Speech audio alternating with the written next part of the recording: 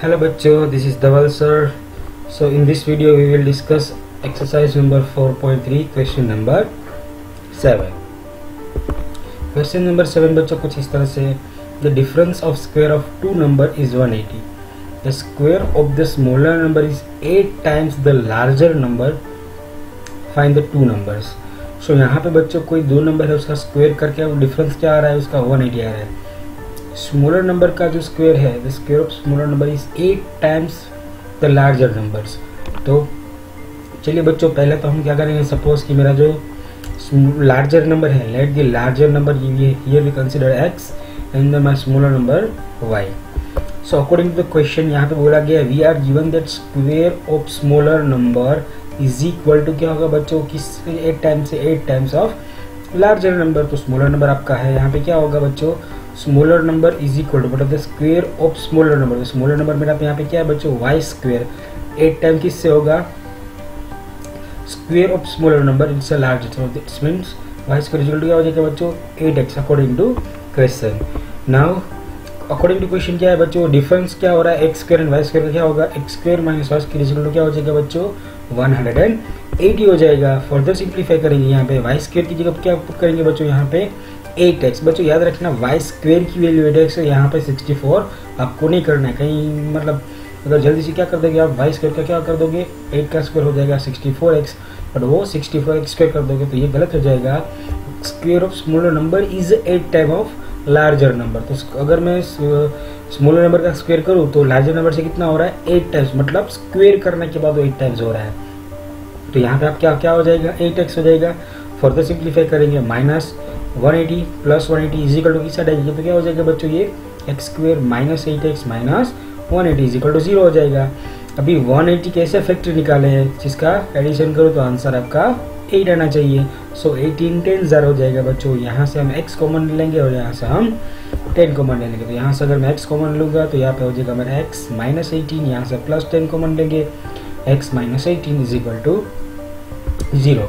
सो एक बार x minus 18 और एक बार x plus 10. Therefore x minus 18 is equal to 0 और x plus 10 is equal to 0.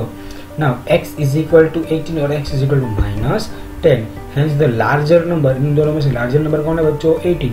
तो जो larger number क्या होगा, x is equal to 18 हो जाएगा. Therefore y square is equal to 8 into 18.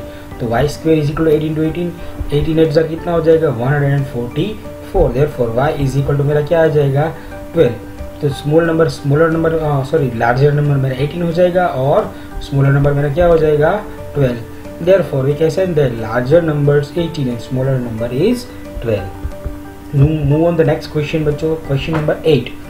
A train travels 360 km at uniform speed. If the speed had been 5 km/h per more, it would have taken 1 hour less for the same journey. Find the speed of train. Uniform speed का मतलब बच्चों आपको पता ही है, 9th standard में हमने एक uniform speed क्या होता है हमें पता है. तो एकदम कांस्टेंट स्पीड से जा रही है 360 km/h से, 360 किलोमीटर डिस्टेंस हो रहा है वहाँ पे. The speed had been 5 km/h मोर. अगर मैं इसमें मेरी जो स्पीड है उसको मैं अगर क्या कर रहा हूँ, 5 km/h, मतलब km/h के हिसाब से मैं 5 किलोमीटर क्या कर रहा हूँ, स्पीड वो इंक्रीज कर रहा हूँ. तो जो टाइम लग रहा है वो क्या हो रहा है, 1 आवर लेस हो रहा है. 1 आवर क्या हो रहा है, उसका लेस हो रहा है. सपोज अगर मेरी जो ट्रेन है वो मैं 3 घंटे में पहुंच रहा हूँ 360 km/h, फिर मैं उसकी स्पीड बढ़ा दी तो 3 घंटे की जगह में क्या हो जाएगा बच्चों, मेरा 1 घंटे में जल्दी पहुंच जाऊंगा. तो यहाँ पे हमें क्या फाइंड आउट करना है, speed of the train find out करनी है. No problem. तो पहले तो हम क्या कर लेंगे बच्चों, यहाँ पे स्पीड फाइंड आउट करनी है तो अननोन वैल्यू है तो उसको हम x km/h ले लेते हैं. फिर बोला गया यहाँ पे डिस्टेंस कितना ट्रैवल हो रहा है, वो आपका हो रहा है 360 किलोमीटर. तो ये डिस्टेंस कवर करने में टाइम कितना लगेगा बच्चों, speed is equal to distance upon time. तो डिस्टेंस क्या हो जाएगा, speed is equal to distance upon time. तो यहाँ पे मेरा जो टाइम आ जाएगा क्या हो जाएगा, speed is equal to speed यहाँ नीचे चली जाएगी और टाइम. तो मतलब x km/h की स्पीड से जा रहा हो, 360 किलोमीटर लग रहा है, तो मेरा टाइम कितना हो जाएगा, 360 upon x. And new speed of the train क्या हो जाएगी बच्चों, x plus 5 km/h. New speed क्या हो रही है बच्चों, यहाँ पे मैं 5 किलोमीटर पर आवर, मतलब वो बढ़ा रहा हूँ, तो x पहले कितनी थी, x थी, बाद में कितनी हो जाएगी, x प्लस 5। देयरफॉर ये जो स्पीड बढ़ा रहा हूँ तो इसमें टाइम टेकन कितना हो जाएगा, x की जगह क्या आ जाएगा, x प्लस 5 हो जाएगा बच्चों। सो अकॉर्डिंग टू क्वेश्चन कितना है यहाँ पे 1 आवर लेस हो रहा है। सो 360 में से ये जो मेरी जो न्यू टाइम है वो क्या कर देंगे हम बच्चों, 360 ये पूरा सब्ट्रैक्ट कर देंगे कितने आवर में, तो 1 आवर्स। सो ये आपका हो जाएगा, क्रॉस मल्टीप्लाई करेंगे तो 360 इंटू एक्स प्लस 5, ये x यहाँ पे मल्टीप्लाई हो जाएगा और नीचे हमने एलसीएम ले लिया, यहाँ पे x प्लस 5 कंसिडर नहीं था तो यहाँ पे x प्लस 5 के मल्टीप्लाई करेंगे, यहाँ पे x का मल्टीप्लाई करेंगे। फर्दर सिंप्लीफाई करेंगे बच्चों तो ये आपका हो जाएगा 365, तो 365 इंटू एक्स, ये 360x इंटू 360x, अभी 365 मल्टीप्लाई बाई 5 करेंगे तो आपका आ जाएगा 1800 माइनस 360, और ये जो x इंटू एक्स, तो एक्स स्क्वेयर और x 5x हो जाएगा, ये बच्चों इस साइड आएगा तो राइट हैंड साइड डिवीजन में है तो इस साइड आ जाएगा तो क्या हो जाएगा, मल्टीप्लाई में हो जाएगा। तो यहाँ पे डायरेक्टली बच्चों मैंने क्या कर दिया, x square plus 5x minus 1800। You can see here बच्चों, यहाँ से ये जो 360 और ये 360x या क्या ये बच्चों क्या हो जाएंगे, कट हो जाएंगे, और ये जो बच्चों मैंने एक्स स्क्वेयर प्लस 5x ये इस साइड आ जाएगा तो क्या हो जाएगा, राइट हैंड साइड में ले लिया तो एक्स स्क्वेयर प्लस 5x, और ये जो 1800 है ये मैंने राइट हैंड साइड मूव कर दिया तो क्या हो जाएगा, माइनस हो जाएगा। अभी फैक्टर निकालना है बच्चों, अगर आपको ये यहाँ पे फैक्टराइजेशन मेथड थोड़ा हार्ड लग रहा है तो आप क्वाड्रेटिक फॉर्मूला भी यूज़ कर सकते हो, बी स्क्वायर माइनस 4ac वाली एक्स माइनस बी प्लस और minus root B square minus 4ac upon 2a वाली फॉर्मूला यूज़ करेंगे। बट यहाँ पे मैं आपको क्या कर रहा हूँ, मैं तो यहाँ पे फैक्टराइजेशन मेथड यूज़ कर रहा हूँ। सो 45 इंटू 40 करोगे तो बच्चों आपका 1800 आ जाएगा। यहाँ से x कॉमन ले लेंगे बच्चों, सो x कॉमन लेने के बाद ये आपका हो जाएगा x प्लस 45, और यहाँ से मैं माइनस 40 को माइनस 40 कॉमन ले लूँगा तो यहाँ पे मेरा हो जाएगा x प्लस 45।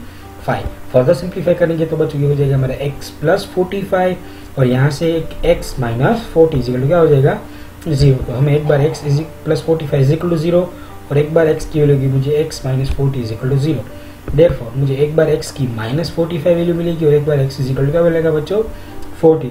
बट बच्चों 45 तो स्पीड कभी नेगेटिव नहीं होगी, तो यहाँ पे हम x इजिकल टू 45 को कैंसिल कर देंगे, हैंस तो मेरी जो स्पीड ऑफ द ट्रेन कितनी होगी 40 kilometre per hour. Next question solve कर लेते हैं बच्चों, क्वेश्चन नंबर 9। क्वेश्चन नंबर 9 कुछ इस तरह से है, 2 water taps together can fill a tank in 9 integer 3/8 hours. The tap of larger diameter take 10 hours less than the smaller one to fill the tank separately.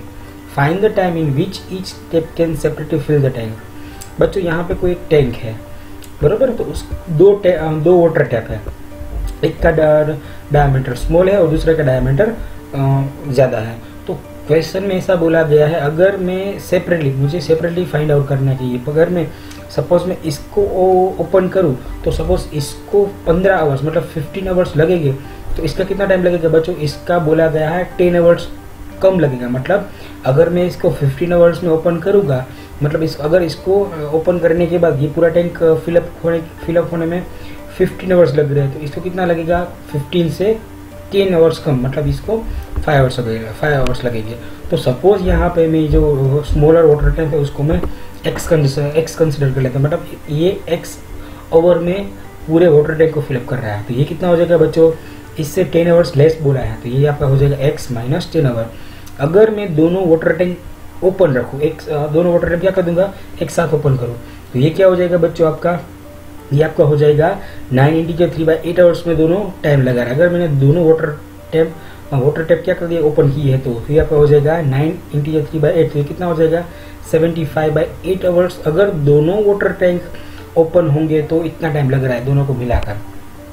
तो चलिए बच्चों, according to question हमने क्या कर लिया, स्मॉलर पाइप का जो भी टाइम है वो कितना है x आवर्स, तो time taken by the larger pipe कितना हो जाएगा x माइनस 10 आवर। अभी बच्चों क्या होगा x आवर्स में एक टैंक फुल हो रहा है, मतलब ये जो टैंक है वो कितना हो रहा है एक टैंक फुल हो रहा है।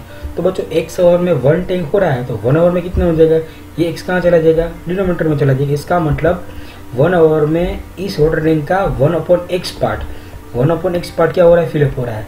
तो for part of a tank filled by smaller pipe in 1 our कितना हो जाएगा बच्चों 1/x।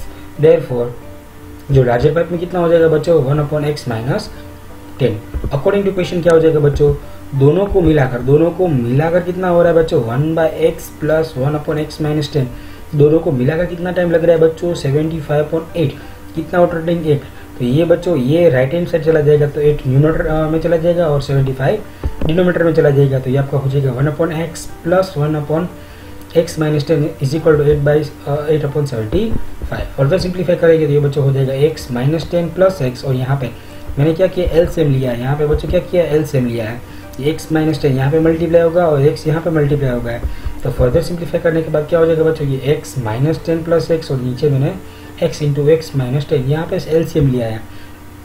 फिर क्या होगा बच्चों यहाँ पे क्या होगा बच्चों, अगर यहाँ पे ये फिर मल्टीप्लाई होगा क्या हो जाएगा ये 75 इसके साथ मल्टीप्लाई होगा तो यहाँ पे हो जाएगा x इंटू एक्स, तो यहाँ पे हो जाएगा 2x और माइनस 10 ये 75 यहाँ पे मल्टीप्लाई होगा और x into x x square हो जाएगा और x इंटू 10 तो यहाँ पे 10x हो जाएगा, और फिर ये क्या पे मल्टीप्लाई होगा 8 के साथ मल्टीप्लाई होगा।